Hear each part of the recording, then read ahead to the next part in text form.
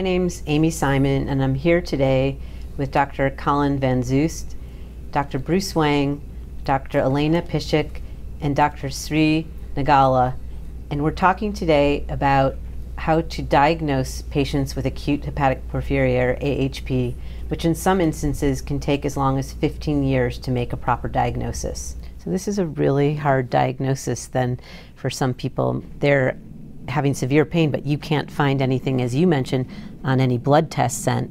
And on exam, it looks surprisingly normal.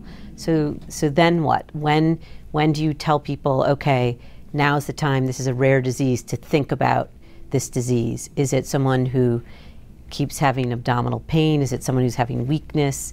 Does it depend on the patient when they're sent to you? What are some of your kind of, these are kind of alarms that go off in my head? It's women during their reproductive years with a relatively prolonged period of abdominal pain that's otherwise unexplained. You've ruled out the more typical things as they come into your office or through the emergency room.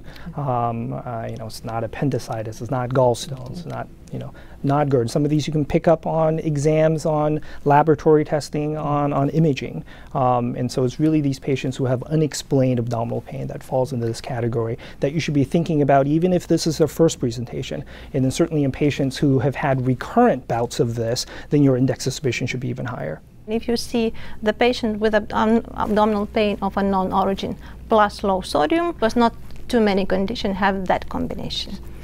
And the second thing, at least the patients with a neurological manifestation commonly have some elevation of the liver transaminases. And it's not very, usually it's not very high, maybe twofold maximum, seldom more, and usually everything else is normal. Dr. Van Zoost, you're kind of on the front lines, given that you're the primary care, you may even see people in an emergency setting. What are some of the things that you're looking for, because you may actually be the first person who's encountering them? What recommendations do you have for people in the emergency room, in a primary care office, that should make them start to wonder about this diagnosis? Once that index of suspicion is there, as Dr. Nagala alluded to, it's all about now arranging the right test.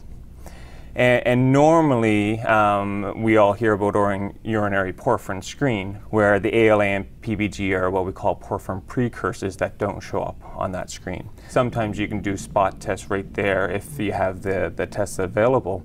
And then really relying on that elevation of PBG as that diagnostic tool for that first presentation.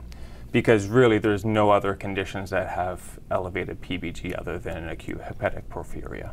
The level of elevation of ALA-PBG during acute porphyria attack is very high. It's not a subtle increase. Just getting a spot random urine, you can check ALA, you can check PBG, and you can also run urine porphyrins on that. So that should be more than enough, and we should not wait for the 24-hour. Things can spiral out of control very quickly.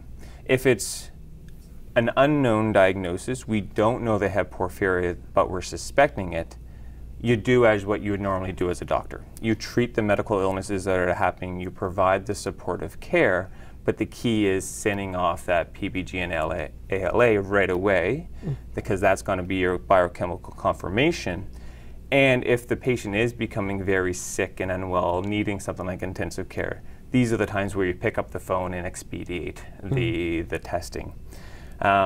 Because we know that as quickly as we can provide treatment, the better. We recommend to test for urine PBG every patient with acute porphyria if in addition he or she has pain, abdominal or back pain, or dysautonomic features, say hypertension, sinus tachycardia, severe obstipation, or nausea vomiting.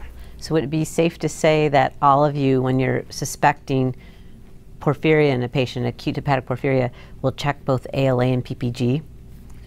Yeah, and standardly they're two tests that kind of come together as one. Typically when you ask for porphyrin precursors, the lab will report both PBG and ALA, where those will not be reflected in 24-hour urine porphyrin collections.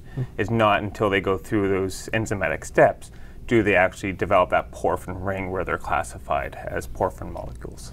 Now the trick is ordering the right tests at the right time. And they have to be done at the middle of an attack. They cannot be done when the patient is at steady state. After you have an elevation, it would be then that you would go on to do genetic testing. That's correct. I would do genetic testing to confirm the diagnosis in someone. It would be worth testing first-degree family members, and at the minimum, being able to educate those family members about potential risk factors, triggers, and how to avoid them. And then also related to that is then communicating with their local physicians to establish care so that the patient has access to treatment should they have an acute attack in the future.